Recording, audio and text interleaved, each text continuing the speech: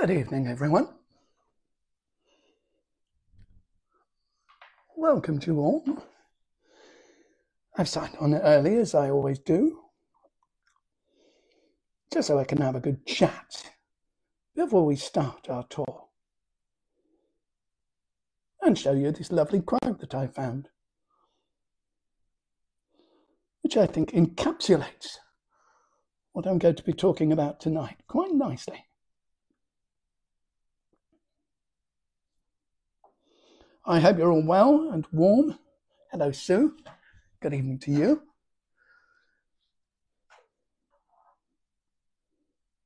It's not warm here, unfortunately. It's freezing cold. I think it's -1 outside.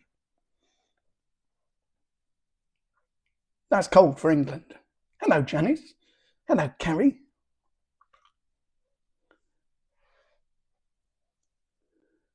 Good evening to you. And welcome to everyone that's joining us. My messages take a little time to pop up on my screen. So even though there are people joining us, they're not showing up on my screen yet.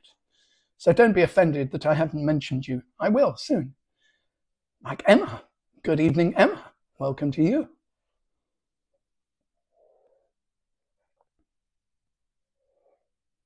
I've just signed on nice and early, just to make sure that everyone can find me and everyone can log on and find out where I am.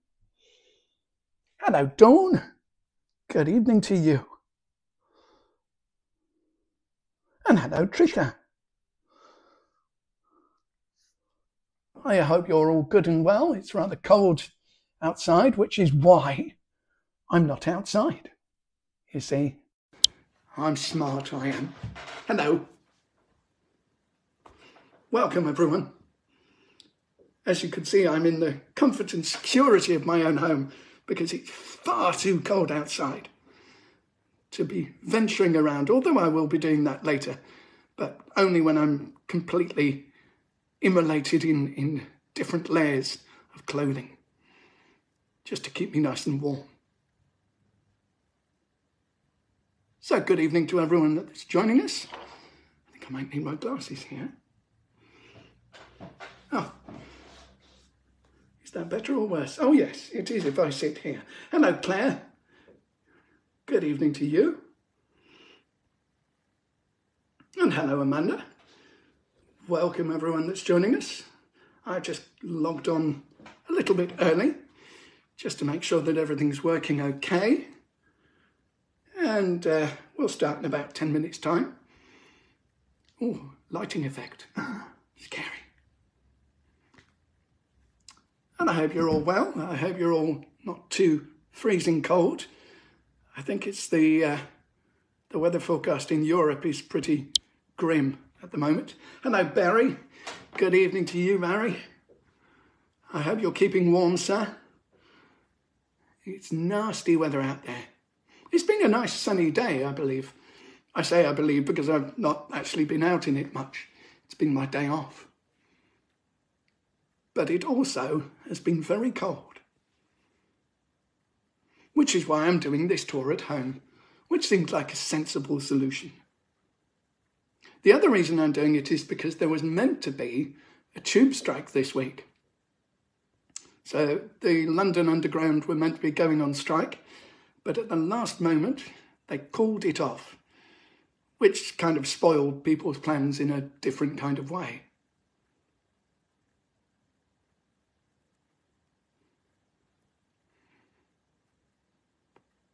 So welcome everyone that's joining us.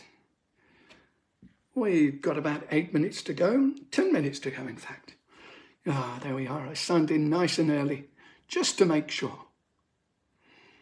I hope you like my quote on the screen there, from Friedrich Nietzsche. I do like to find quotes for all the virtual tours that I do. Hello, Pamela. Good evening to you.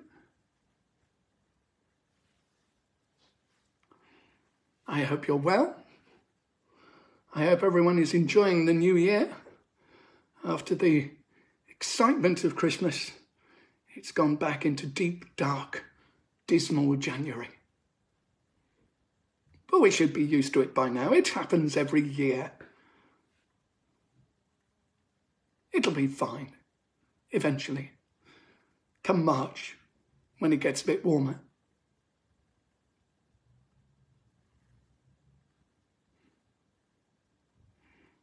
Hello, Pat. Good evening to you. I'm just sitting here at home, enjoying the warmth and security of my own home, rather than trekking around the streets of London in the freezing cold, although I will be doing some of that later in the month. But for now, I'm going to stay where it's nice and warm and tell you all some chilling tales, which kind of counteracts that, really.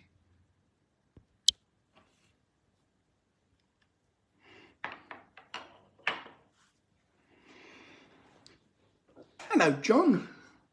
Good evening to you. Or good afternoon, or good morning, or good night. No, not good night. That would be strange. Whatever time it is, in whatever time zone you are. I've just signed on nice and early, as I always do. Got 8 minutes to go, just to make sure that people can find us. Some people have difficulty finding exactly where I'm going live. So hopefully that will get easier for people once they discover the secret that I'm there on the group page, raring to go. And I am raring to go. I've not been working all day. It's been my day off. So normally I would be doing these tours, having done 1 or 2 of my own, my parliamentary tours before this. But today I've been at a loose end. Of course I've had things to do, but yes, it's nice to be able to talk to you people again. My favourite people.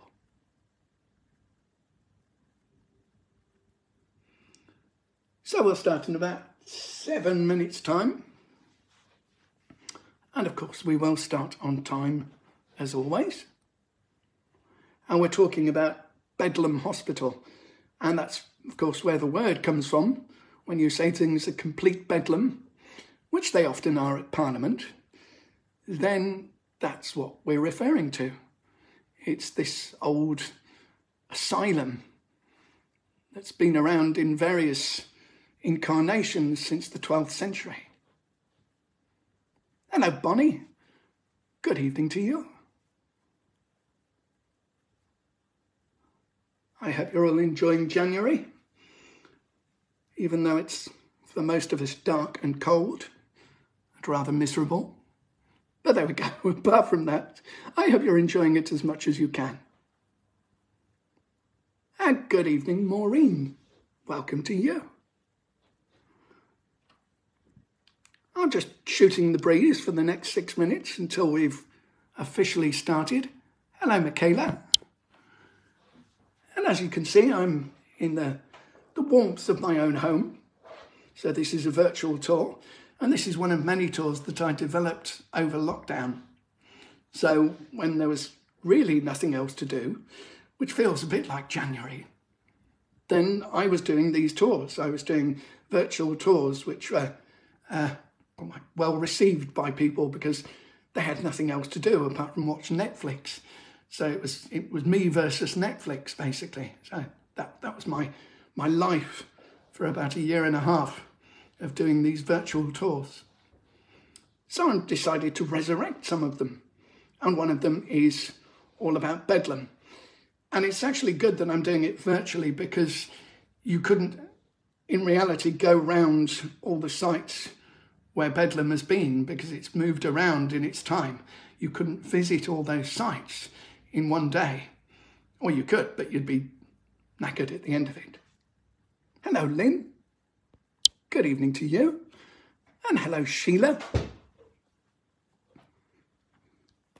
I'm just explaining why this tour is virtual rather than out on the streets. Part of that, of course, is because I'm a complete wuss and I don't like going out in the cold. But another reason is that Bethlehem Hospital in its present incarnation is miles away on the other side of the river, on the south side of London. And its original place is right in the heart of London, and it's moved several times since.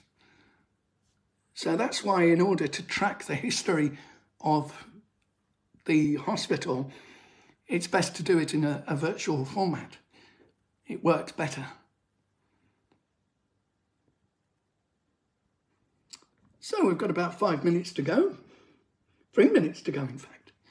And we will start on time, of course, as always. Hello, Sarah. Good evening to you. Hope you're all keeping warm and dry. They say there might be snow in London, which would be very exciting. They say, some of the papers say that there's going to be 9 days of heavy snowfall all around the country. I suspect that most of that will be up north. They always get the worst weather. We get the best in the south.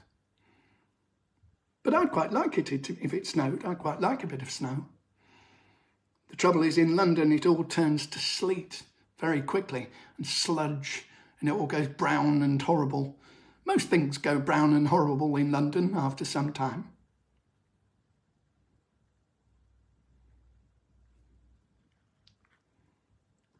So we've got a couple of minutes left. Just enough time for more people to find me and log on. I know that some people have difficulty finding where I am. I'm always on the group page. That's where I am.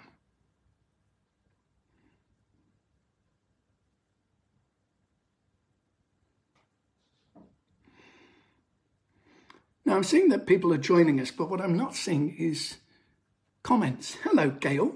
Good evening to you. So I always get slightly paranoid at this point and think, am I seeing people's comments or are they hiding? So I can see that you're all joining me, but if someone could say hello, in text, of course, I wouldn't hear you otherwise. Just so that I can be reassured that I'm seeing your messages as well as seeing you coming onto the tour. Hello, Jen. Good evening to you.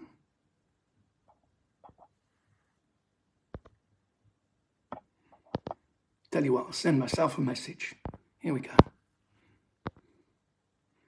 Ah, there we go. If it works for me, I'm sure it works for other people as well.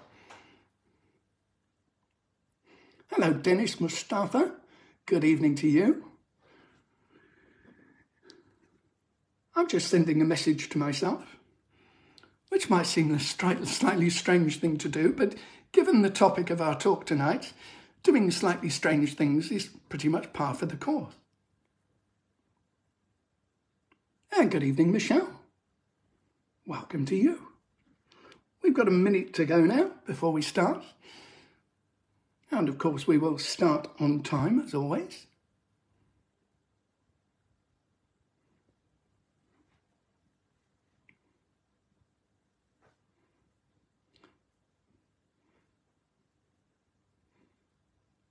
And if someone could send me a text message, a message on here saying, hello, hi, how are you? That kind of thing. Just so that I know that everything is working.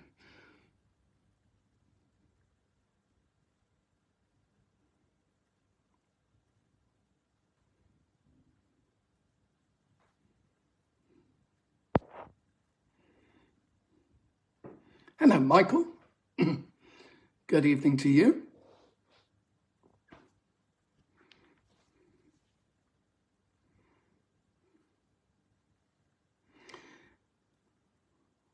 Right, well, it is 7:30, but I am quite keen to find out whether my messages on here are being seen or whether I'm seeing your messages.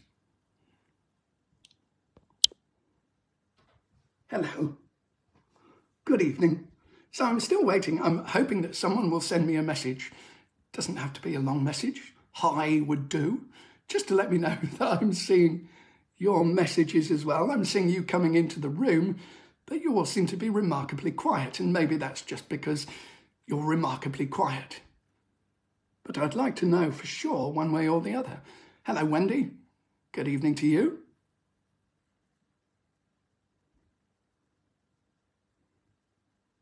"42. We've got the meaning of life, the universe and everything. We've got 42 people. So while I'm waiting for someone to send me a message, as I'm sure someone will, I hope. Good evening to all of you. Welcome. My name's Nick.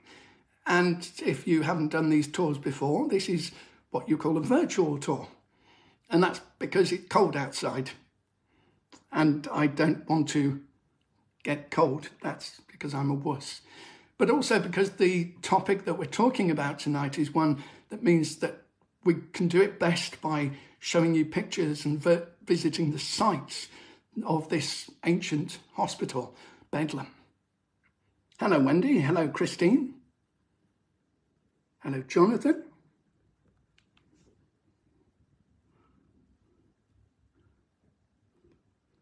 Now, I'm hoping that someone...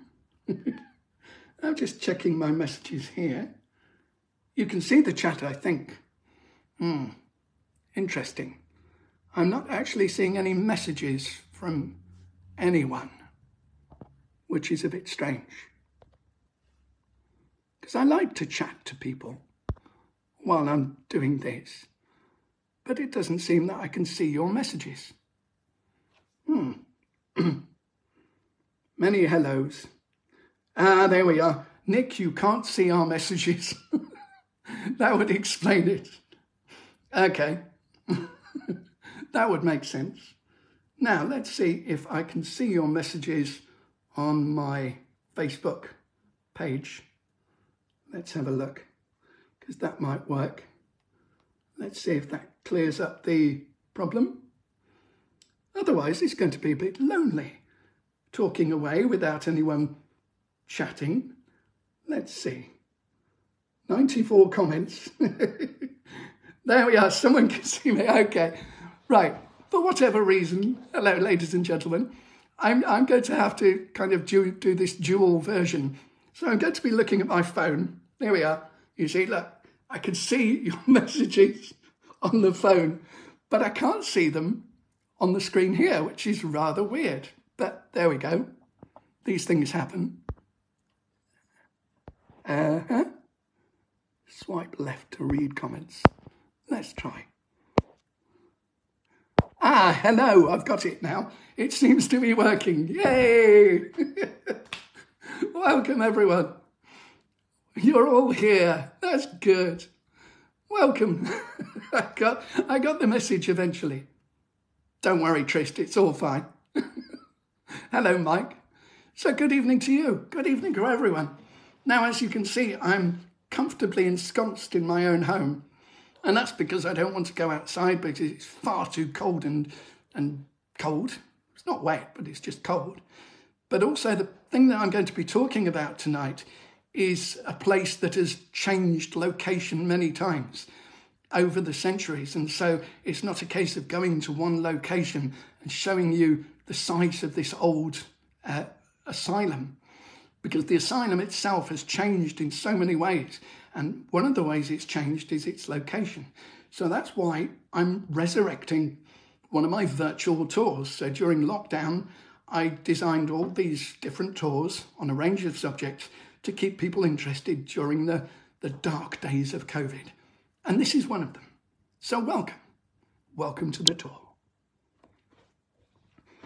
And I hope that you appreciate the quote here from Friedrich Nietzsche.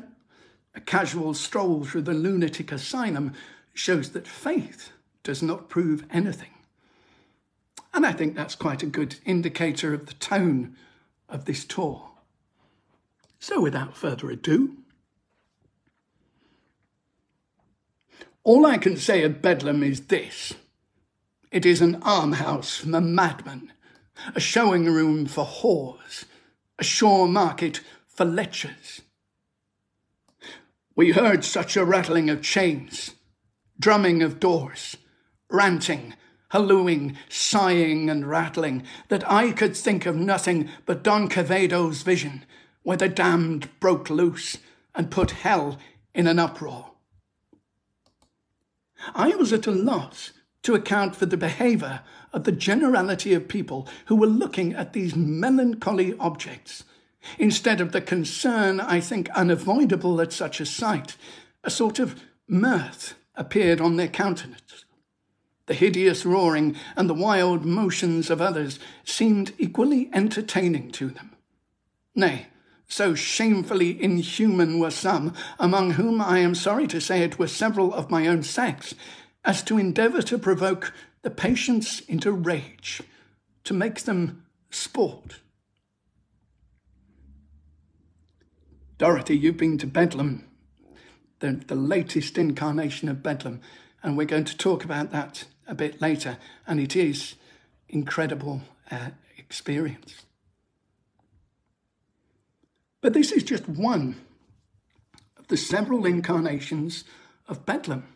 And of course, that's where we get the word. When we say that something is complete chaos, that it's out of control, we say it's utter bedlam. And that word is all to do with the hospital, the insane asylum, the lunatic asylum that we're going to talk about tonight. Now, I'm going to use words like lunatic because those are the words they used at the time. Obviously, today they're not considered appropriate, and for good reason. But I'm going to refer to the history of the asylum in the way that they would have done at the time. So that's my kind of get-out clause. The ruins of a small Bedlam in a forest down here in Sussex. So Lewis has made a really good point there, because it wasn't just Bedlam. Bedlam was St. Bethlehem's Hospital. That's the one that started it all. But eventually, any psychiatric institution, any lunatic asylum would be known as a Bedlam.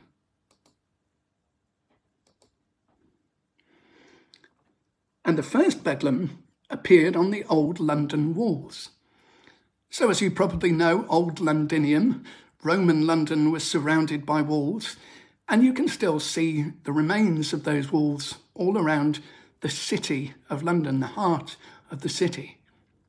And many of these walls contained either prisons or hospitals or leprosariums, places that were designed to give care for people with leprosy. So you had places like Ludgate, and again there was a prison at Ludgate. There was an even more famous prison at Newgate, the most infamous prison of its time, where people were hanged both inside the walls and outside. Then you had somewhere like Cripplegate. Now, Cripplegate is not actually to do with people having disabilities. It comes from an old Saxon word, kripel, meaning to creep. So that was the creeping gate. But then as well as that, you had Bishopsgate. You like a good hanging. Emma, that's a different tour. We'll do that tour as well, don't worry. So you had Bishopsgate. And Bishopsgate was named after the old Roman entrance into the city, where the first Bishop of London is said to have made his grand entrance. Hello, Anita. Good evening to you. So this was Bishopsgate. And Bishopsgate would be the place where the first hospital, the first incarnation of Bedlam, would be built. And here's what it looks like nowadays. It's a bustling, busy station, a modern station. This is Liverpool Street. And this is on the site of an older station called Bishopsgate Station. But before that station was built, there was something else here. Now, you can't see much of the history from the front. The front is this very modern building, part of the Elizabeth line, the Crossrail development. But this is the old Bishopsgate Station, and it was knocked down in the 1990s. And around it was built a new entrance to the Elizabeth line. Hello, Claire. Oh dear, you've had problems finding me. I do apologise. I'm glad you found me in the end. I'm always here on my group page. That's the place to go. So this was the old Bishopsgate Station. And eventually they dug it up, or dug underneath it, dug through several layers of London's history. And while they were digging in the Crossrail development here at Liverpool Street, they found skeletons. As you can see, not just one skeleton, but huge numbers of skeletons. Now, many of these skeletons were from the plague, the Great Plague of 1665. And they were analysed and found to be containing plague bacteria. So it was clear that many of these skeletons were people that had died from the plague. But also there were people that had been buried in graves which were originally unmarked. And they were the ones that had died at Bedlam. So apart from the indignity of being held in this lunatic asylum, after you died, if there was no one to care for you, as often there wasn't, you could be buried out in the grounds of the asylum. Apparently, Dawn, when they dug London Underground first in the 1850s and 1860s, they did uncover many old grave sites, plague pits, things like that. They didn't mark them all down, and many of the bones were taken to various other cemeteries to be reburied. But if you go round the back of Liverpool Street, near these old Victorian buildings, which used to be part of old Bishopsgate Station, you can find a blue plaque on the wall. And the blue plaque is pretty much the only commemoration that this was the original site of somewhere that would become incredibly infamous. This was the site of the first Bethlehem Hospital, 1247 to 1676. So for over 400 years it stood here. One of your great-great-grandfathers was buried in an unmarked grave in a poorhouse. Yes, Trace, I've heard many stories about workhouses or poorhouses, asylums, and people being buried in unmarked graves, and that's really a very sad part of the story. So the original Bethlehem Hospital was built at the behest of the Pope, and the Pope was over in Jerusalem at the time, having just retaken it. So this was named in the Pope's honour, and it was named after the little town of Bethlehem. So this became the St. Bethlehem's Hospital.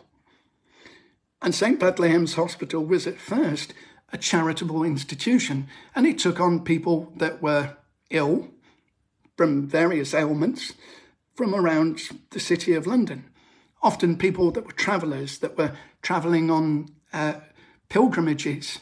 They would be taken in at these hospitals if they fell ill along the way. A really good exhibition about Crossrail. Yeah, I've not seen it myself, but I can imagine that it's Crossrail itself uncovered so much history, a bit like the HS2 project. So to start with, Bethlehem Hospital cared for those that were sick and infirm. But it gradually began to acquire a different reputation. People were put there who were not in their right mind. Lunatics, if you like. And part of that was to do with where it was based, and it was on part of the city walls. And you can see this old map showing exactly where Bethlehem used to be. And it was near a place called Houndsditch, and the Tenter Grounds, Houndston. That's where Hounslow comes from, by the way. So these ramparts, these old Roman ramparts, housed many prisons and hospitals, and this was one of them. And Bethlehem's Hospital began to acquire a reputation as being the place to go for people that had lost their minds. They would be sent there by the local authorities. And they were known, eventually, as lunatics. And of course, the word lunatics comes from the power of the moon. Many people believed, and some still believe, that the power of the moon affects the personality to the extent that it could even drive people mad. that they would behave very oddly during a full moon, for example, which is again where we get the idea of lycanthropy, becoming a werewolf, that the power of the full moon could change your personality. There was a group in the 1880s, a group of gentlemen who were called themselves the lunatics, and they would make a study of the lunar surface from their telescopes in the Science Museum. But they called themselves lunatics, which was a bit of a strange thing to do. You don't sleep well when it's a new moon. Yeah. I think it does definitely have an effect on people. We know it has an effect on the tides. No, I agree. I used to work in social care and I could see a definite change in some people when there was a full moon. So apart from places like the Bethlehem Hospital, there were no real facilities for people with any kind of disability, especially mental disabilities, as you can see here. Here's a lovely medieval woodcut of someone being pushed around on a makeshift wheelchair, and it's unclear whether he's got a physical disability or a learning disability as well, possibly both. But what he's doing is being pushed around by his parent, and people would give him alms, ALMS, as you can see. The guy on the right side is reaching into his purse and pulling out some alms to give to the boy. So there was an idea that the community would help those in greater need than themselves. Hello, Elizabeth. Good evening to you. Change into a werewolf. Yes, I used to be a werewolf, but I'm all right now. Oh dear. The old jokes are the worst. Admit uppity women. Oh, we'll come on to that, Lynn. Don't worry. Oh, yes, we'll get there. As well as that, the idea, what's an alm? So alms was money for the poor, Tricia. The idea was that if you went to church, someone would go round with a bowl, as they still do in many churches, and they would collect money for the poor, for those more needy than themselves. And this was known as alms. So they even built houses called almhouses, where again, poor people were allowed to stay if they had no home. But it wasn't just the care in the community aspect that wasn't great. It was also the way that they treated mental illness at the time. And from medieval times right up until the 19th century, practices like these that you can see here would be very much in demand. So here you can see someone being bled. And the idea was that this would release bad humours in the blood. I'll explain more about humours in a moment. But this person is being bled by what they laughingly called a doctor at the time. So that was one treatment for madness. Here you can see another. This person is having their skull drilled into. And the idea again was to let out vapours or humours from the brain that were driving that person insane. It was sometimes known as trepanning, and drilling a hole in the skull to release the devils, if you like. And it was pretty horrible. Exactly, Dorothy, trepanning. Now, what you can see here is that this is a picture by Bruegel, and it shows that the people performing the operation are actually just as mad as the patient, if not more so. That's why they have the strange objects on their heads. Quacks, exactly, Dorothy, as they would become known in the 18th century. And finally, there was another regime that was meant to cure madness, and that was ice-cold baths. And again, that would carry on way up until the 20th century with people like Dr. Kellogg, who had his own health resort and prescribed cold baths for the people that attended. So these were some of the rather outlandish remedies for madness at the time. And the idea was that it was all about the choleric humours, or the humours in the body. And they were split into 4 sections, as you can see here. So it was believed that every part of the body could be cured, and that this would also in turn cure the mind. So any disease of the mind was also meant to be seen as a disease of the body. So as you can see on the right-hand side, you've got yellow bile, lovely, choleric. You've got black bile, melancholic. You've got phlegm, phlegmatic, and blood, sanguine. So these were the four humours, and of course they're still used in our English language today. We talk about people being melancholic. We talk about a phlegmatic personality, someone who's very sanguine, and someone who's choleric. So these were all descriptions of people's personalities. Yeah, exactly, yeah. But part of it was genuine. It was the treatments that we used to cure these humours in the body that weren't so effective. So this was the idea that these treatments, including drilling holes in your head, would let out some of these unnecessary biles or humours. You might have too much of a certain humour in your body. So you might be overly choleric, in which case they would starve you or make you vomit. So these were some of the solutions that came up. And the doctors certainly believed this at the time. This is a quote by an 18th century doctor who also worked at Bedlam.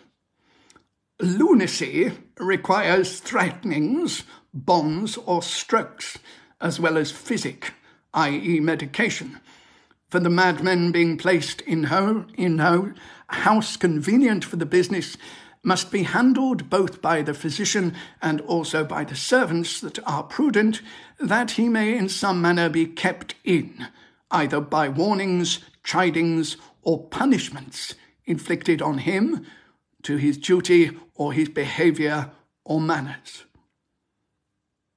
The treatments were worse than the punishments. Exactly. Oh, Lynn, I like that. The four humours were the original Marx Brothers. There we are. I like that. On the ball there. So this was the idea, that basically you could have your madness beaten out of you.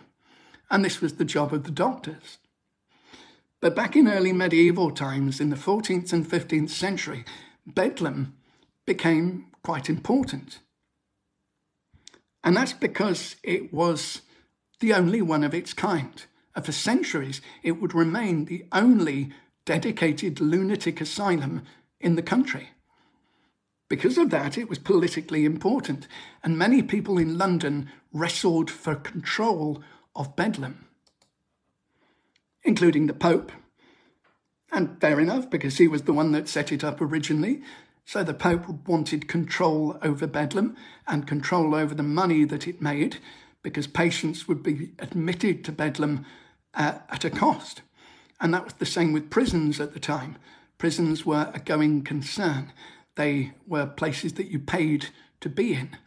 You had to be there, of course, but you also had to pay. So the Pope wanted to retain control of Bedlam,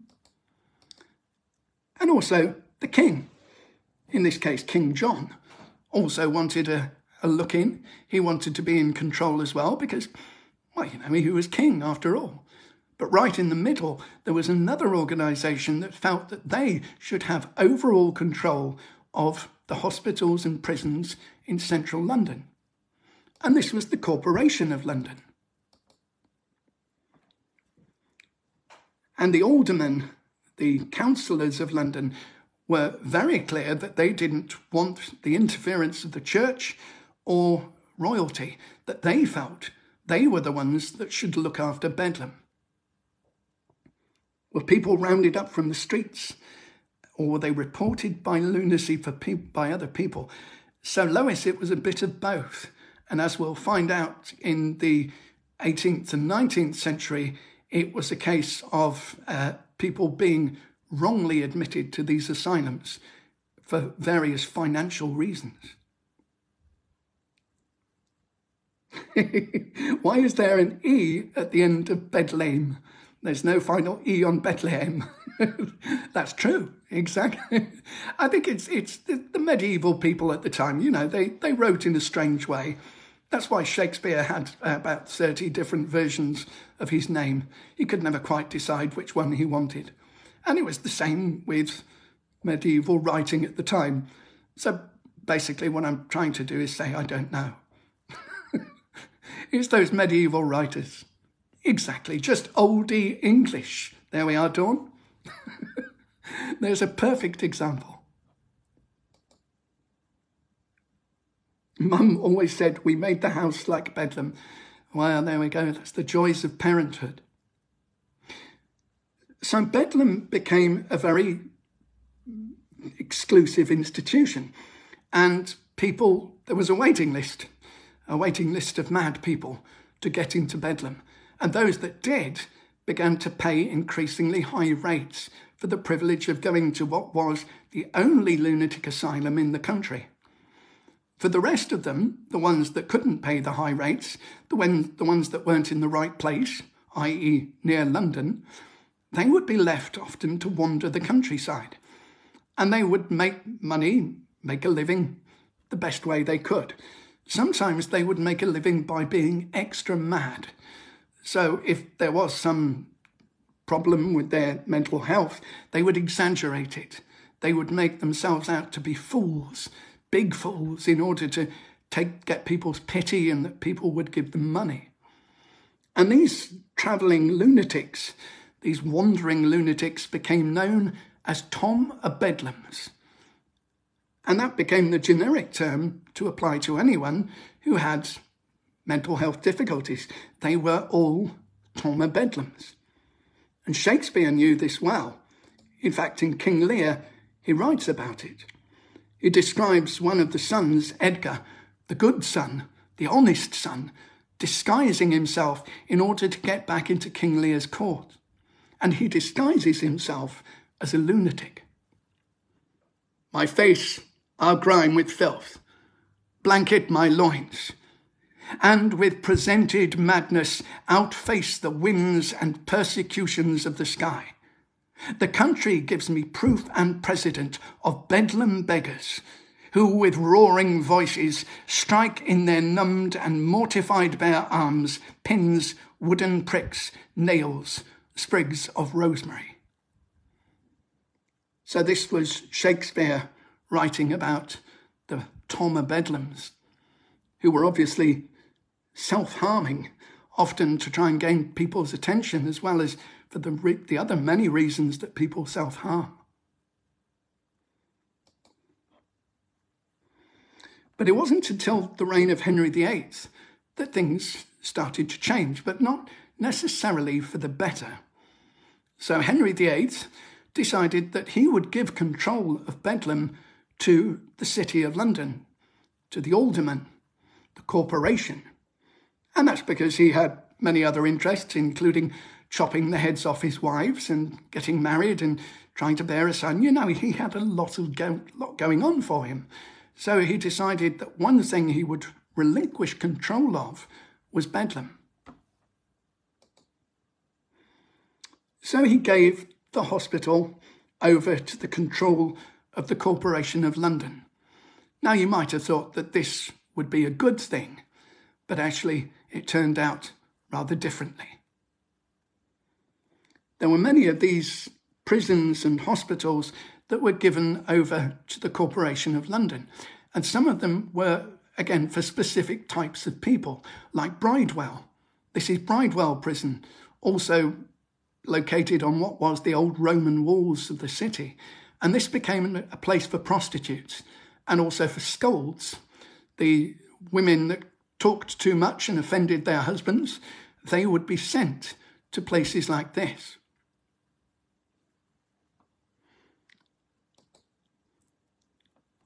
And each of these institutions would have a master, a jailer, a head that would look after, or not quite look after, the prisoners. And that was true of Bedlam. The councillors of London decided to appoint a master that would have overall control. And the master was obviously someone who had some medical knowledge. The idea being that if it was a surgeon, they could apply the appropriate remedies. The cuttings, the bleedings, the cold baths, all of that could be done with the aid of the surgeon. So Hilkiah Crook became the first master of Bedlam. And his name is quite appropriate, because that's exactly what he turned out to be. Hilkiah Crook was a renowned, although rather infamous, surgeon. And you can see that from the books that he wrote.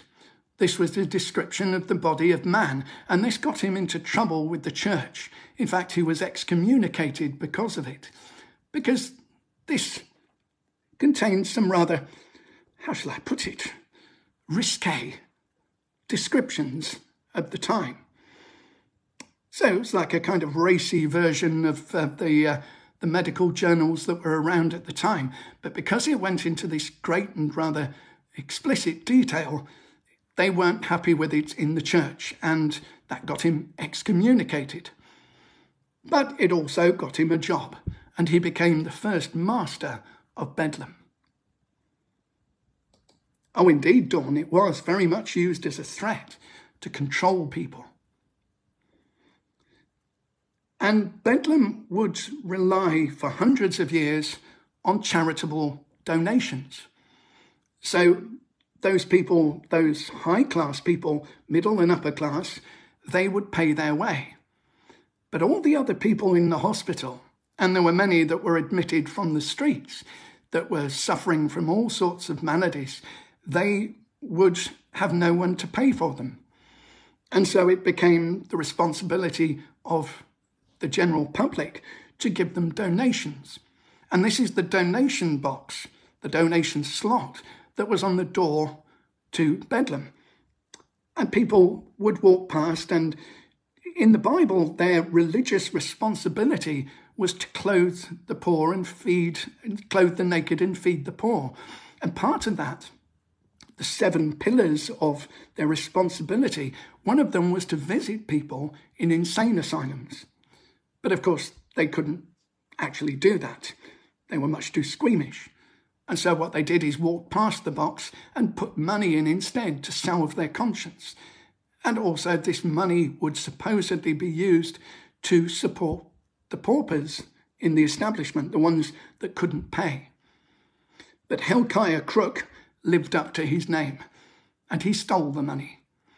And eventually, when the Board of Governors got round to sending someone round to look at the conditions in Bedlam, he found that the poor people were starving to death. And that's because Hilkiah Crook had stolen their money. So there we are, Lynn. Was the donation really used for the patients? In this case, no. Hilkiah Crook lived up to his reputation. He embezzled the money. And because of that, they got rid of him in 1633. And they decided, the aldermen of London, the city council, they decided that they needed a more robust system of management.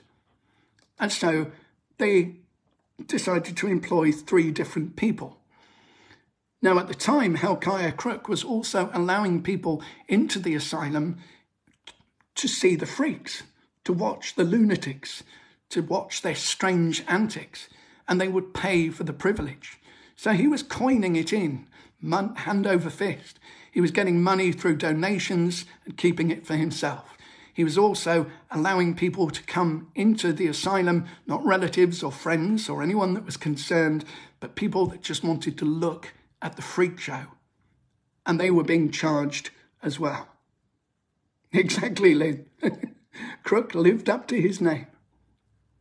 So the council decided they would appoint 3 people to take care of the asylum. And one of them was the master, but in this case, the master didn't live on the premises. So he would be living outside, and he would be less kind of involved in the day-to-day running. Then you had this chief surgeon, and the chief surgeon would also live outside the property. The only person who lived there would be the apothecary, the one that mixed up the doses of emetics, stuff that would make you sick, all the medicines and potions that were needed. Oh, now I've just posted a link, by the way, for PayPal and Buy Me a Coffee, and that's where you can tip me and show your generous support along the way. They had nothing better to do, and Crook got rich. Exactly. There was no real standard of care for the patients, as we'll find out. So the council, the London aldermen, decided that this was a much better way to run establishments like Bedlam.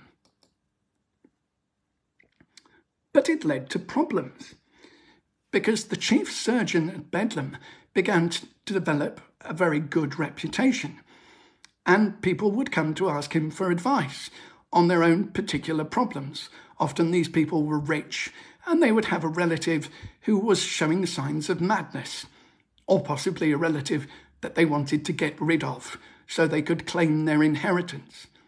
And the best way to do that, apart from murdering them, which was always a little risky, the other way to do it was to get the services of a mad doctor. And that's what they became known as, mad doctors. And the highest of these mad doctors, the most experienced and famous, was the chief surgeon of Bedlam. And he and people like him would be called to the homes of these rich individuals, and they would be paid large sums of money to take them away and have them locked up. So this became a way that the chief surgeon of Bedlam and the hospitals that would follow would make lots of money as well. Hello, Olivia. Good evening to you. On your way back from work. I'm sure you'll catch some of our talk. So this was a way that the chief surgeon could earn a tidy sum in pronouncing people to be insane when they probably weren't. As you can see on the left and the right, these women were having fainting fits, probably because their corsets were too tight.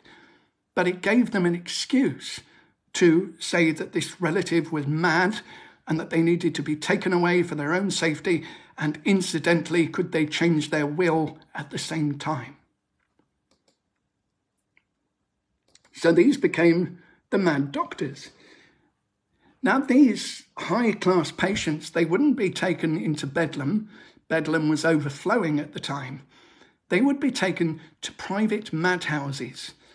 And these were places often that the surgeons owned. So they would buy mansions out in the country, and they would use them as private asylums. And once you were in one of these private asylums, it was very difficult to get out, because you would be there at the behest of the chief surgeon. And unless the chief surgeon changed his diagnosis, you would stay there. And of course, for many people, that's exactly what they wanted. Their relatives to be taken away, out of sight, out of mind, confined in these rich and beautiful surroundings, but confined often for the rest of their lives. So this caused problems, this caused lots of talk, and eventually the papers got hold of these stories, and they began to circulate. More proof of the iniquitous abuse of private madhouses. So people were aware that these things were going on.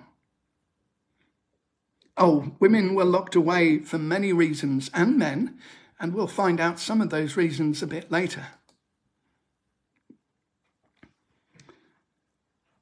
So the madhouses were making a lot of money, and the chief surgeons were making a huge killing as well.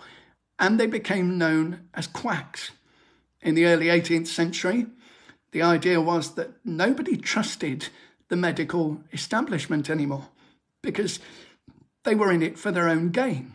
They were in it for financial reward, or for their own ego or their own reputation. So what you can see on the right is a satire by a man called Thomas Rowlandson, who was one of the great satirists of the Georgian age.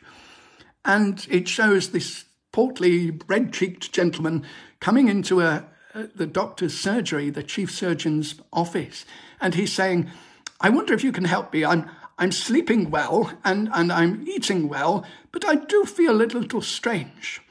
And the chief surgeon is saying, "Well, I'm sure that I can cure you of both of those ailments. I'm sure that after a few months with me, you won't be sleeping well and you won't be eating well either." So they would deliberately prescribe medications that would enhance the patient's suffering and prove their own point that this patient must be mad, because otherwise they would have recovered by now. And this led to real-life stories of terror, like this one by William Belcher. "I have been bound and tortured in a strait waistcoat, fettered, crammed with physic from a bullock's horn, and knocked down, and at length declared a lunatic by a jury that never saw me. And what would make a man tear his flesh from his bones, all through affected kindness, in a madhouse, that premature coffin of the mind, a trade to which 17 years of the prime of my life have been sacrificed. On 8th of October 1678, I was overwhelmed with astonishment at being carried away to Hackney to take my abode with idiots and real or supposed madmen, some of them just as mad as myself." So this was one of many accounts that circled at the time. Hello, Eliza. And these accounts showed that people were being grabbed off the street by the justice that was imposed by these chief surgeons. Their word was law. They didn't have to get any sort of documentation from the courts. They could simply drag someone off and they would never be seen again. So all the while that Bedlam was growing and expanding, these private madhouses were also growing around the country, and many people ended their lives in these beautiful and serene prisons at the expense of their sanity. But in 1674, there was a change, and the hospital, Bedlam, was moved to a different area. It was actually just around the corner, near what is now the Barbican, near Finsbury. And there's a place called Finsbury Circus, and next to that is an area called Moorfields. And Moorfields was where the new incarnation of the hospital would appear. This is what it looked like on an old map. This was an area of field, an area of open space, and it had been used in 1666 in the Great Fire of London. Many people escaping the fire had gathered in Moorfields because the flames couldn't reach them there. If they grabbed people off the streets, who paid for their board? So then it was often the relatives, the cousins, the nephews, the ones that wanted the money. And they would pay the chief surgeon to pronounce someone insane and then take them off the streets and have them put into these private asylums. And all the while, they would be getting paid for it. The chief surgeon would be paid by these conniving nephews or relatives that wanted the money. So this was Moorfields, and this was the site of the new hospital. This is what it looks like now, Finsbury Circus. Very green and leafy place, very prestigious. And so an equally prestigious asylum was built to contain the new inmates of Bedlam. And this is what it looked like. And as you can see, it looks like a palace. It looks like some French Rococo palace, like Buckingham Palace. And there's a reason for that. You see, this was a new purpose-built asylum, and it could house up to 400 inmates. So you can imagine the amount of money that would be generated by something like this. But unfortunately, it wasn't popular with everyone. It certainly wasn't popular with the French king, Louis XIV, because whether by accident or design, this new insane asylum had been built exactly to resemble a palace that Louis XIV already owned in France. And I'll show you. This is the Tuileries of Louis XIV. And this looked almost exactly like the new insane asylum. I think our relations with France weren't particularly good at the time, and that's why they did it. A kind of 2 fingers up to Louis XIV.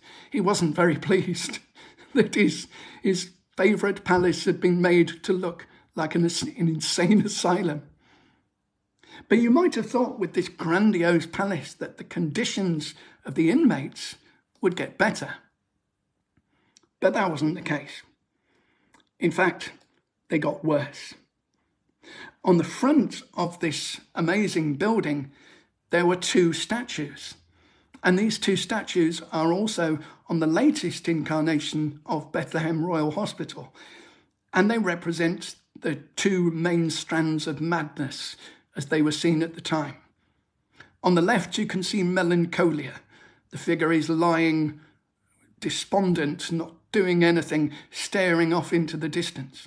And on the other side, on the right, is mania, the one in chains, struggling to get out, struggling to escape whatever is going on in his disturbed mind.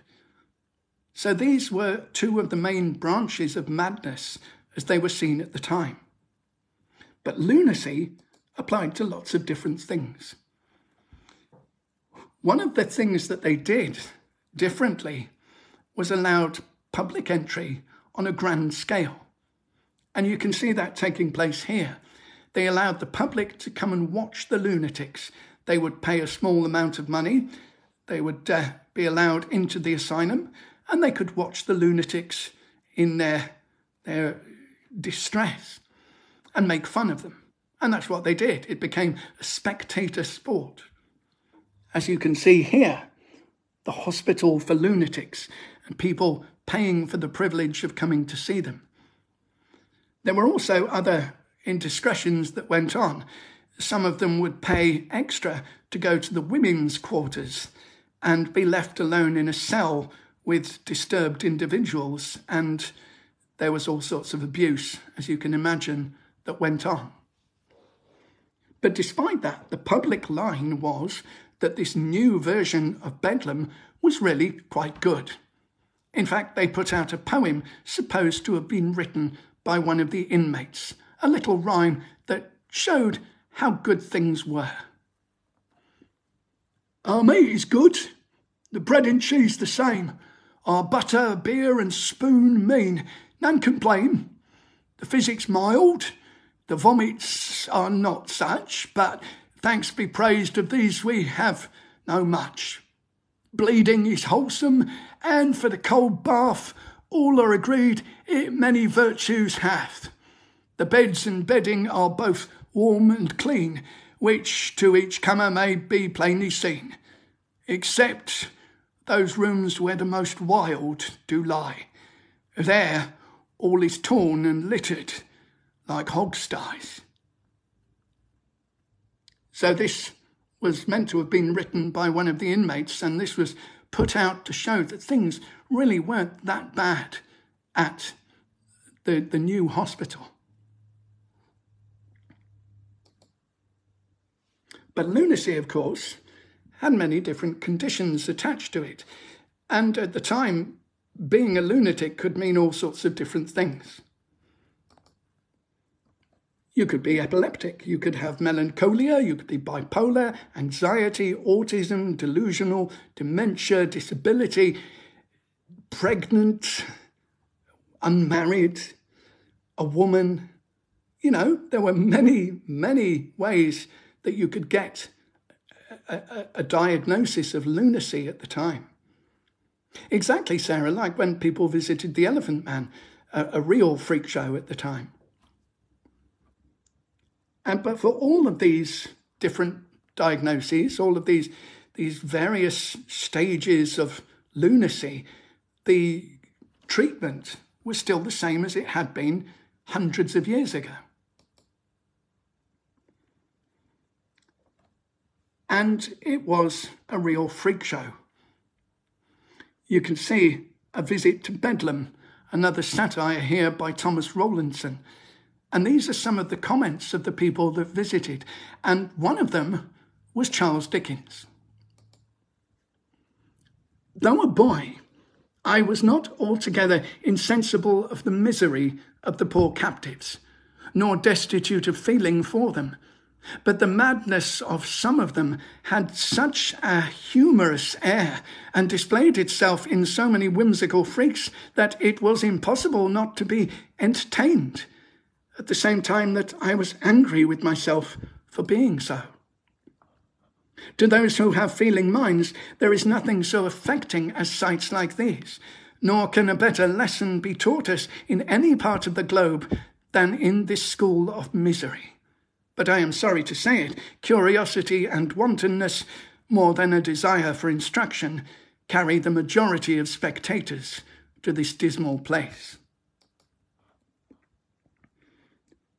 But those are fallen yet lower, who resort to a hospital intended for the reception and cure of unhappy lunatics, purely to mock at the nakedness of human nature, and make themselves merry with the extravagancies of the defaced circumstances, the image of the Creator, and exhibit their fellow creatures in circumstances of the most pitiable infirmity, debility, and unhappiness. So this was the public mood at the time, that lunacy was something that you could go and laugh at, that you could go and watch the antics of the lunatics in the asylum. One of the most infamous things that happened at Bedlam was a dynasty of chief surgeons. And this began with James Monro, as you can see here.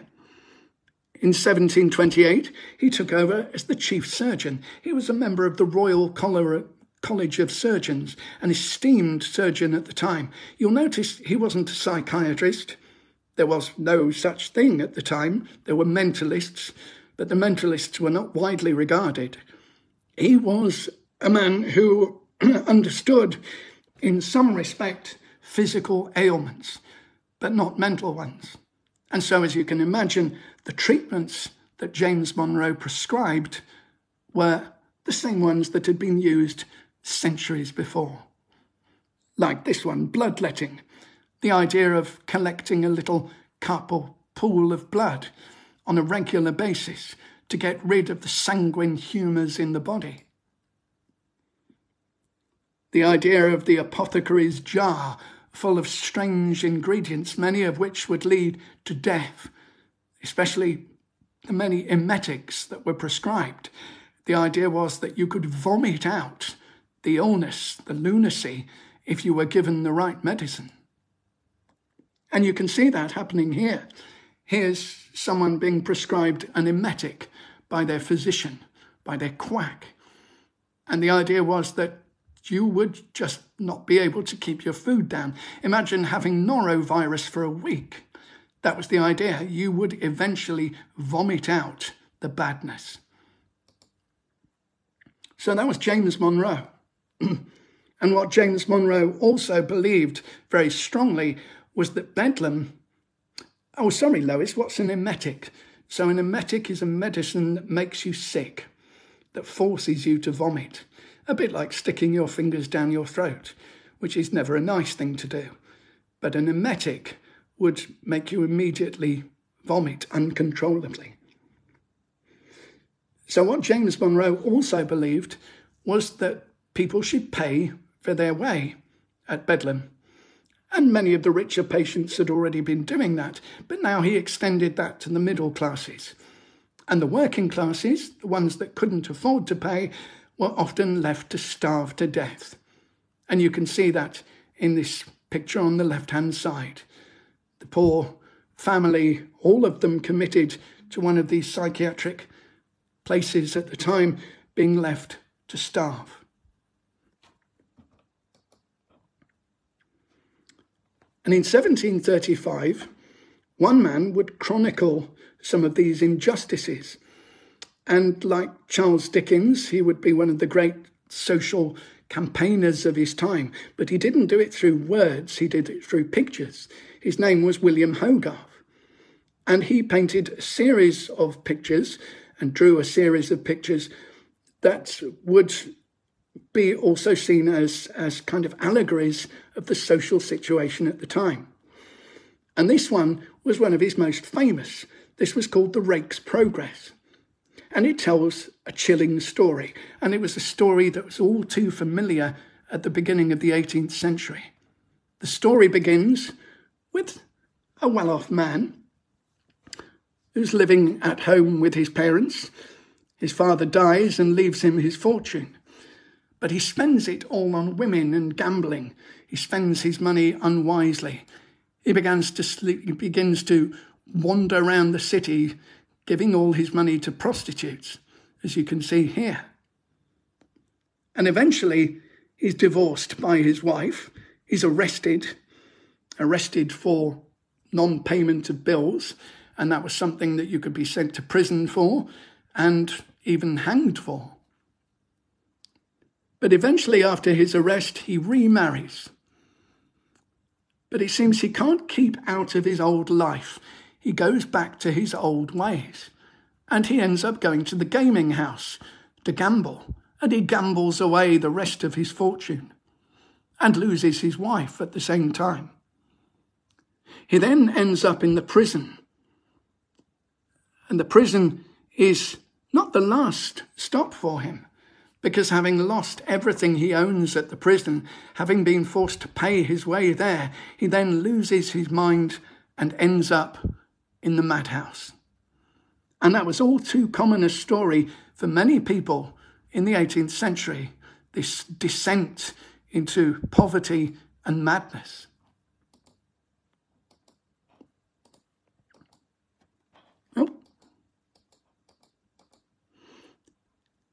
And here's a blow-up, a larger version of that last panel, where the rake, this unfortunate person, has been committed to Bedlam. And William Hogarth wanted to tell a real story here. So you can see the poor rake there on the left-hand side. He's had his head shaved. He's lost his wits completely. But what Hogarth wanted to do was to show that it wasn't just poor people that ended up in asylums like this. You also had famous musicians that could end up here. You had scientists that might also end up in an asylum. You had members of the church, members of the clergy that could also be declared mad at a moment's notice. And you also had the ladies that would come and visit them, and that would stand and watch the antics of the lunatics. And just to make the point absolutely clear, William Hogarth drew the picture of a coin, a British coin, on the wall. And what he was trying to do was to give people the idea this was happening in their own country. This injustice was going on right under their nose. But eventually, James Monroe left. He retired from being the chief surgeon of Bedlam. In 1752, he retired, and luckily he had someone lined up for the job. Someone he thought that would make the new perfect surgeon for the Bethlehem Hospital. And this was John Monroe. Like father, like son. John Monroe was cut from exactly the same cloth as his father, and he believed in the same regimens, the same punishments, the same routines. In fact, he even added a few of his own. One thing that he added to the list of gory and gruesome treatments that took place at Bedlam was this idea of being swung around in a chair. And the lunatic is placed in the chair and swung violently around the room. The idea was to disorient them so much that they lost their madness along the way. kind of cancelling out the madness by disorientating them so much. And of course, he was a firm believer in his father's regimen of cold baths. So nothing really changed under the reign of John Monroe. In fact, things got worse at Bedlam than they were before. But not everyone agreed with these ideas.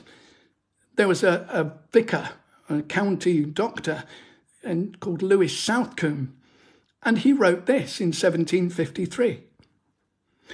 Showing the distinction between a wounded conscience, convicted by a sense of sin, and a wounded spirit, proceeding from a disordered body, proving that the latter is more grievous than the former, and comes not under the denomination of conscience, but of disease, to which all mankind are liable, and that in either case the miserably afflicted are neither mad nor out of their senses, but only that their animal spirits are either elated, confused, and hurried, or otherwise oppressed and dejected, showing that all severities and confinement are prejudicial, as are all endeavours that give pain or sink the spirits, and that in the former case nothing can relieve them but divines, and the latter nothing but the judicious physician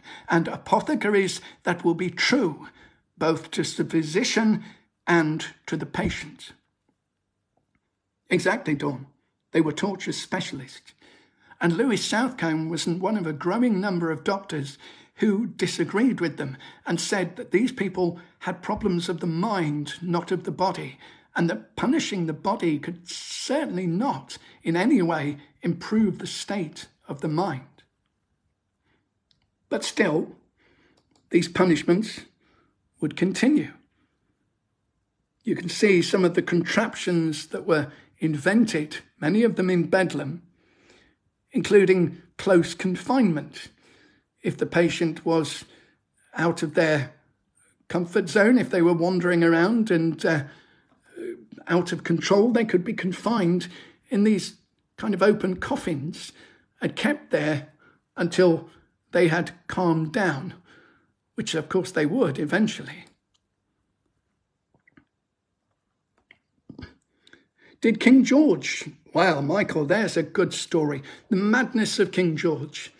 If you've never watched the film, which stars Nigel Hawthorne, brilliant depiction of George the Third, then you should go and see it, or should find it somewhere and watch it, because it tells the story of King George. And even kings were not immune to this kind of quackery. So he was pronounced insane, probably at the plot of the Prince Regent, George IV, his horrible son, and he was taken to what amounted to a private asylum for several months. He eventually recovered his wits. But yes, you're right, he did go mad, the madness of King George. What we think now is that it was porphyria, which is a genetic disease, caused him to go blind for a while, to go deaf, to lose his senses. And we think it was a genetic disease which afflicted many royal families of the time. So one of the people that disagreed with this diagnosis of madness being cured by physical pain was this man, William Batty. And William Batty had worked at Bedlam himself, so he knew what things were like. He'd worked as the assistant surgeon. But he disagreed with the Monroe dynasty, and he made his disagreement very clear. He was a member of the Royal College of Surgeons as well, so he had some clout. And this is what he wrote. Although frequently taken for one species of disorder, nevertheless, when thoroughly examined, it discovers as much variety with respect to its causes and circumstances as any distemper whatever. Madness, therefore, like most other morbid cases, rejects all general methods, e.g. bleeding, blisters, caustics, rough cathartics, the gums and fetid antihysterics, opium, mineral waters, cold baths, and vomits. So what William Batty did was systematically destroy all of the remedies that the Monroe dynasty were prescribing. He was saying that all of these cures were bound to fail because they were not kind of moral. And John Monroe answered him. Having been attacked personally, he wrote his own reply. I will venture to say that the most adequate and constant cure is by evacuation, which can alone be determined by the constitution of the patient and the judgment of the physician. I never saw or heard of the bad effects of vomits in my practice, nor can I suppose any mischief to happen but from their being injudiciously administered, or when they are given too strong, or the person who orders them is too much afraid of the lancet. So that was John Monroe saying, actually, vomiting is good. Vomiting has worked for many of my patients. They've not killed themselves. So he was a strong believer that his methods were working. And because he was the head of Bedlam, most of the medical fraternity agreed with him. But William Batty went further. He decided to get together with a group of stockholders and open a new hospital, St. Luke's, just across the road from Bedlam.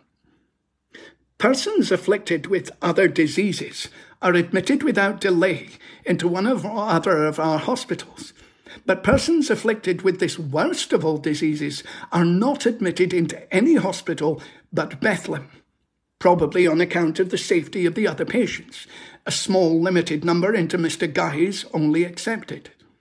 Would it not, therefore, be a most useful and necessary charity to establish a hospital where such unhappy persons may be immediately admitted and have the proper means of care early administered to them, which are found most effectual when the patients are under the management of strangers, and by which fatal accidents may be prevented? If we may judge of the probability of success in this undertaking by the great spirit of charity and generosity that has lately attended the setting on foot of some other hospitals, it may be fairly concluded that whenever a proper scheme for this purpose is offered to the public, it will meet with suitable encouragement. So this was his affidavit, if you like, that he put out to many of the rich people of London, asking them to fund him in the building of a new hospital. And this became St. Luke's. And it was right opposite Bedlam, a poke in the eye for John Monroe. And it was also designed very differently. As you can see here, it resembles an old Victorian hospital or even a prison. And that's because it was designed by a man called George Dance, who designed prisons at the time. He designed one of the versions of Newgate Prison. So it was meant to look big and imposing. And the idea was that it certainly wasn't to look like somewhere that the public could go freely. No more people coming in to watch the lunatics. And they would be kept safe. They would be kept secure, away from the public, so that they could be treated properly. So this was St. Luke's, and it was a brilliant idea, and it became very successful in its own right. But at the same time, the madhouses were still in operation, the private madhouses set up by the chief surgeons of places like Bedlam. And there were still these stories circulating about the conditions there. 10 days in the madhouse. So eventually, they made a new law. Parliament made a new law that put a cap on these madhouses, that said that the madhouses were not legal anymore. And this put people like John Monroe out of business. No more could they send off rich clients to these places in the country. But Bedlam still had a reputation to uphold. And part of it was because it took on some very high-profile clients, like this lady, Margaret Nicholson, who was accused of trying to kill the king, George III at the time. She had been waiting for him after a public engagement and had walked out and tried to stab him, as you can see in the picture on the left. And at the trial, John Monroe was the one who declared her insane and had her brought to Bedlam. So she was a high-profile client, and she kept the reputation of Bedlam going strong. But in 1792, things would change again. John Monroe and William Batty would be replaced. And they were replaced by Thomas Monroe. Oh dear, plus ça change, plus ça même chose. The more things change, the more they stay the same. It was another of the Monroe dynasty that would take over as the new chief surgeon. But luckily, this Monroe was a bit more forward-thinking than his predecessors. He had different ideas more aligned to William Batty, the idea of treating the patients nicely instead of beating them and making them vomit. And he was assisted by an apothecary called John Haslam, who also had what at the time were quite radical ideas about treating patients with respect and finding out what was wrong with their brains, not their bodies. So this would mark a real change. But by that time, in many people's eyes, it was too late. The Moorfields Hospital had grown into disrepair, and it had become a morbid and awful place. A strange sense of utter desertion came over you. Long, gloomy lines of cells, strongly barred and obscured with the accumulated dust, silent as the grave, unless fancy brought sounds of woe to your ears, rose before you. And there, on each side of the principal entrance, were the wonderful effigies of raving and moping madness, chiselled by the elder Kibber. How these stone faces and eyes glared! How sternly the razor must have swept over their heads! How listless and dead were those limbs, bound with inexorable fetters, while the iron of despair had pierced the hearts of the prisoned maniacs. So things inside the building hadn't changed enough by that point. It was still a gloomy and depressing place. But in 1815, it would move again. Due to the increasing pressure on land prices at the time, Bedlam would be uprooted and moved to the south side of the river, to an area near Southwark. This is the Southwark Cross, and this is very near to the area where the new hospital would eventually be built. And the new hospital would take on its own celebrity clients, people like this man, James Tilly Matthews. And James Tilly Matthews would become the subject of a treatise by John Haslam, the apothecary and assistant surgeon. He wrote a book about this very peculiar maniac, this unique maniac that had come into his asylum. The story is James Tilly Matthews, as you can see on the right, had been part of the French Revolution. In fact, he'd been a spy for the British, or that's what the French thought. They had him arrested, thrown into the Bastille, and he was nearly executed. He was then sent back in disgrace to England. Now, the book that you can see on the left was written by John Haslam, and it's about the nature of assailment, the bomb-bursting, lobster-cracking, and lengthening of the brain. These were all things that James Tilly Matthews claimed to be suffering from.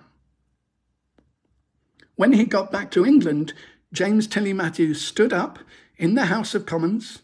Hey, there's my parliamentary reference.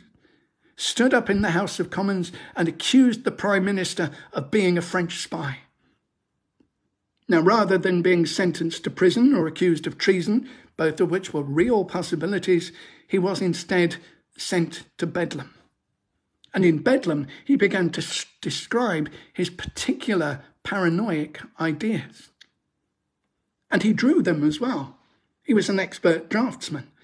And this is a drawing of what James Tilly Matthews believed was happening in Europe at the time. This was a machine that was meant to be called the heirloom, and it was transmitting invisible rays that were controlling people all over Europe. There was some shadowy organisation, a bit like Smirch in the James Bond films, that was controlling people via the use of this heirloom, including James Tilly Matthews. And that's what this bomb-bursting, lobster-cracking and lengthening the brain was all about. These were the things that were meant to happen to you when you were exposed to this invisible ray. This was clearly tinfoil hat territory. But it was an interesting case study for John Haslam, and it made him quite famous when he published this report on John Tilly Matthews' condition. In fact, you can see a replica, and this is in Scotland, in Edinburgh, I believe, in a little museum. Someone has designed a working, probably not completely working, replica of James Tilly Matthews' heirloom. James Tilly Matthews was an extraordinary patient, and he would prove it. When the plans were being laid up for the new hospital, this was his design. That's okay, Michelle. Thank you very much for coming. So he came up with a new design for the hospital itself. And this was it. This was the site of the new Bedlam. And it would become something completely different. After it had finished being Bedlam in the 1960s, it was turned into the National Army Museum, as you can see here, the War Museum. And it was run by Thomas Monro for a while, but eventually he was taken over by Edward Wakefield. Edward Wakefield was even more progressive than John Haslam had been before him, and he came up with some radical new approaches to the treatment of patients. So he got rid of Thomas Monro and John Haslam, and he employed Edward Thomas Monro. Yep, another one of the Monro clan. But Edward Thomas Monro was employed as his assistant, not the chief surgeon, and was a follower of Edward Wakefield's ideas. He also employed George Tuthill as the apothecary at the asylum. And together, the three of them actually reinvented the whole asylum. They made it nice. They put plants in. They made it comfortable. They put carpets in. They made it a nice place for people to be. A nice, comforting, calm environment. And this, of course, had an immediate effect on the well-being of the patients that went there. And you could see that in the letters that were written. This was an anonymous letter, Sketches in Bedlam, that was written some years after the changes were put into progress. Too much praise cannot be conferred on Dr. Monro for his humane attention and the kind feeling he at all times evinces for the unhappy persons under his care. At every visit, he orders all his patients to be brought regularly together. When he counts them, examines them one after another, and inquires of the keeper every particular relating to each, even to the most trivial circumstance. Nor is less commendation due to the meritorious conduct of Sir George Tuthill, whose gentlemanly, kind, and humane intentions are ministered with unwearied diligence, and in some cases with the most invincible patience, or he could not bear the abusive insolence of many refractory subjects. So this was by a constant observer, someone who wished to remain anonymous. But it showed how things were now changing in the modern Bedlam. And for the next 50 years, Bedlam would continue to operate. And it would take patients, many of whom their photographs we now have, and they would be treated properly, with care, respect, and dignity, certainly more than they had back in the dark past of the 19th century. And eventually, there was another act. In 1845, the State of Lunacy Act gave legal provision for the insane. So that meant that there was a legal reason for them to be sent to these places. And the lunacy law was also introduced. And that banned the private madhouses, and it cleaned up the behaviour and the administration in the insane asylums. They were regularly monitored by government. And in 1930, this was the last incarnation of Bedlam. And this is in the south of London, near Croydon. And it's open to the public. It's also a day centre for people with mental health issues, and one of the leading places of its type. But it's also a museum of the mind, you might say. And right at the entrance to this museum, you have the same two figures that used to adorn the top of the old asylum, melancholy and mania. So things have now come full circle, and Bedlam is now a world-class mental health institution. But, as Francis Farmer says, never console yourself into believing that the terror has passed, for it looms as large and evil today as it did in the despicable era of Bedlam. But I must relate the horrors as I recall them, in the hope that some force for mankind might be moved to relieve forever the unfortunate creatures who are still imprisoned in the back wards of decaying institutions. So things are changing, but for many people, they're not changing quickly enough. So, ladies and gentlemen, thank you all very much for listening. I hope that you've, well, not enjoyed, but I hope that you've found it interesting and informative, rather than just enjoying it. Thank you all very much for coming. Again, I've posted a link where you can tip me on PayPal, buy me a coffee, and all of those things. Lovely to see you all, and I will be doing many more tours in the coming weeks. I'll be taking you out and about on the trail of William Wallace, the Scottish independence fighter. Mel Gibson will not be in attendance, I promise. Telling the true story of the revolutionary Scottish hero and his gruesome execution, which is what I like. I like a bit of gruesome execution. Thank you all very much for coming. Thank you for your lovely comments. And I look forward to seeing you on a happier topic, possibly very soon. Thank you, and good night.